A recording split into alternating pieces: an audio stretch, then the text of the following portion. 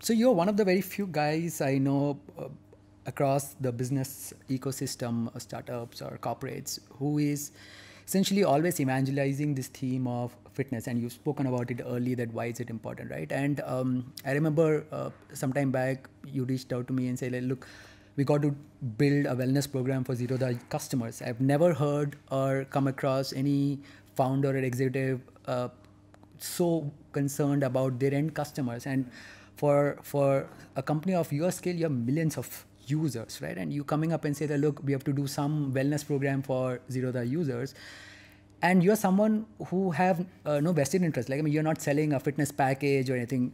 Why is it important for you that, and I will talk about employees later, but why is it important for you all the time to talk about fitness? And generally, why do you want people around you to be fit?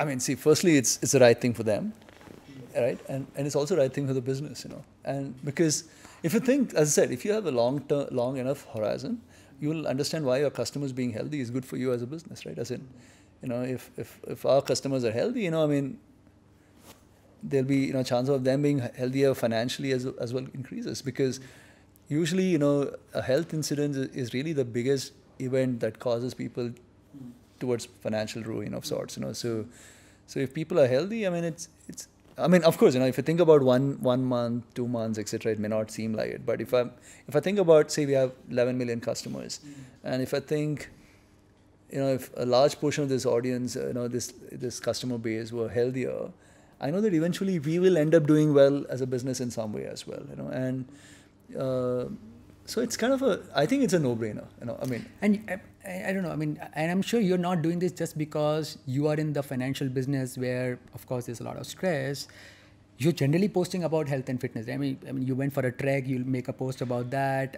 You know, you did something in your workout, you'll make a post about that. So you're essentially always imagining. And often, I'm not sure about others, but before I had got in touch with you a few years back, I was confused that, you know, you had probably a side business of doing something in health or fitness. Right? I mean, why is this guy constantly talking about health and fitness, right? Yeah. No, I mean, I think, like I said, I think people don't give enough time and attention towards their health, and more people should give it.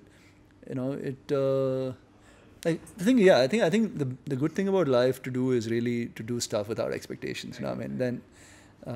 Like I said, you know, I mean, even personally, if you had a look fit goal, you know, it's tough to stick to it. You know, when you do things without expectations, it's just a lot more fulfilling, the journey of life itself. So, yeah, I think I say it because people need to hear about it, you know, and I've realized that as my financial position, you know, has improved in life, people kind of give more importance to what I say today. Right, you know, so it's so I have kind of almost like a responsibility today to say something, because now that I know that people listen to me just because of whatever valuations and all of that, you know, and success of Zerodha, so I have responsibility in saying things that maybe people will listen to.